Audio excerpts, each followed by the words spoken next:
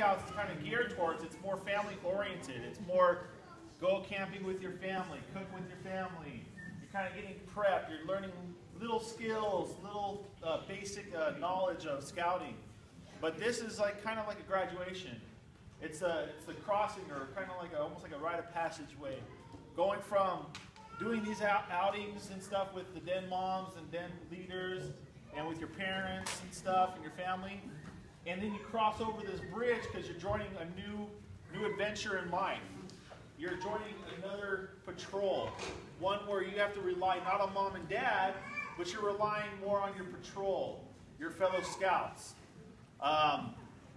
So at this time, Senor Bryce, we'd like you to give mom and dad a hug, say thank you, and when you're ready, you can go ahead and climb up that bridge, cross over, come over here and meet your new patrol. Just be careful. It's hairy, I don't know. Whoa, there's some bending there. All right.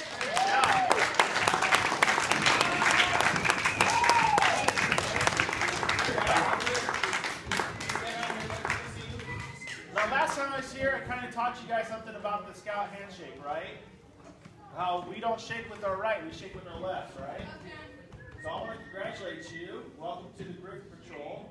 And that shout you hear, that's our yell. So like a griffin, so you know what a griffin is, right? If you don't, we have a little griffin there. It's half lion, half hawk, or eagle, whatever you want to call it. So we did the caw to represent the hawk portion, and then the roar to represent the lion portion, okay? So it's very simple. And so whenever I say like, Griffin Patrol, you guys go,